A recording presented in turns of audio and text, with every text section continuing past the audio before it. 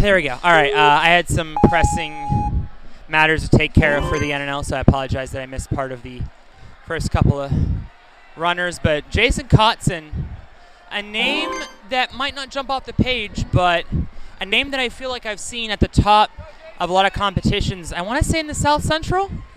You guys are more the South Central guys. Do you recognize Jason Kotzin? I have seen him before, and he has killed all of these competitions. Whoa, we just got a third mic. Third mic inbound. Sweet. Thanks, livestream guy. Livestream guy to the rescue. Third mic inbound.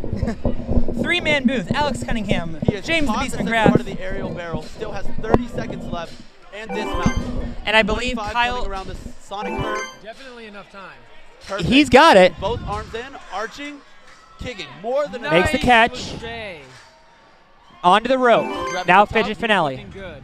Pullback, matching, going straight in, grabbing the top part, opting instead of going for the bottom part. Time's red though. He's got to go right here. Oh, actually no, he doesn't. He's got 5 seconds. He's got time. I lied. That's a clear. Clear number 28.